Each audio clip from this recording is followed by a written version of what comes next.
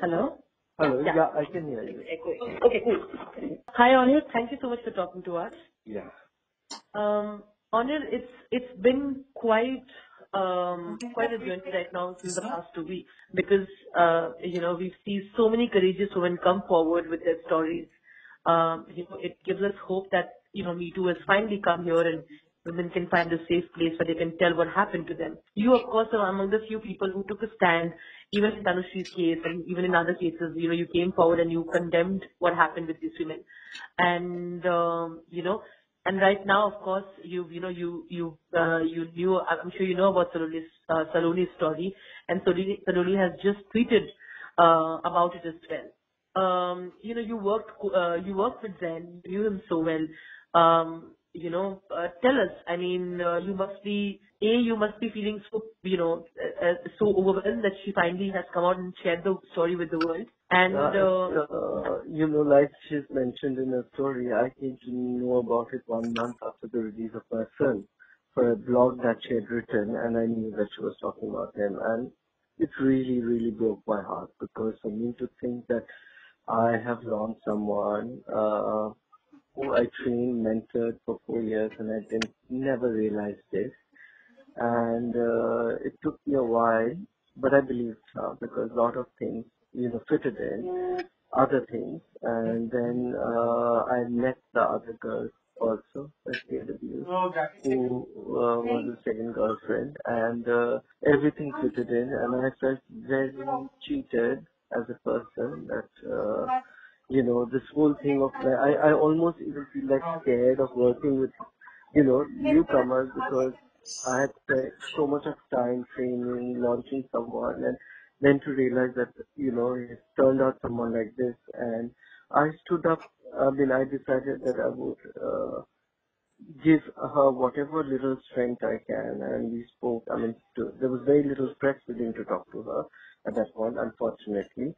But we spoke. I spoke. I decided I would work with him, and I also informed everybody who I knew, casting directors, 97 points to get them when he was doing a show, different production houses, that is my talent and this has happened, and the rest is of course up to them. And a lot of people took steps, and some people did not, just never even replied or kind of ignored. And this is the same silence that she's been talking of, other people have been talking of, that somehow very often there is a lot of people, I mean, it takes a lot of courage to speak because a lot of people just don't entertain or don't. I have been told by so many people that don't talk or they don't talk, don't get involved in all this. And I was like, listen, I can't be silent because of the kind of films I made. And for what I stand for, I will feel a lesser human being if I don't stand up and give my support. I think again, I would like to applaud, the fact that we discussed this before the call as well. That at that time, even though people stopped you, you took a stand. When I read this blog of hers, I'm more shocked. When I never knew about the other names that Vikas, Sajid, what she went through. I'm like, God, what all people have gone through. It is horrible. For me also, for me what was shocking is that, like, to realize that how could I be so blind? And I've had great relationship with all my actors, everyone. They're like family. So it was like family. I loved them dearly. And I was heartbroken to, it was not easy for me to even speak up against or take a stand against.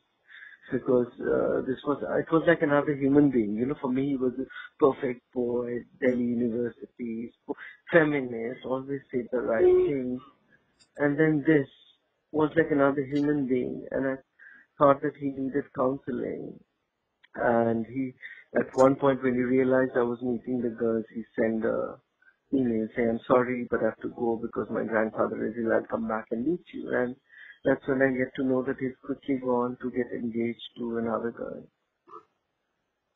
So it was a huge, like, just that the way everything happened was almost unreal. At the same time, every action of his just went ahead and proved that it was the truth, because it was also not one person, different people who didn't know each other, having gone through this horrific experience. Planet Bollywood News, Monday to Friday at 7 p.m. only on Zoom.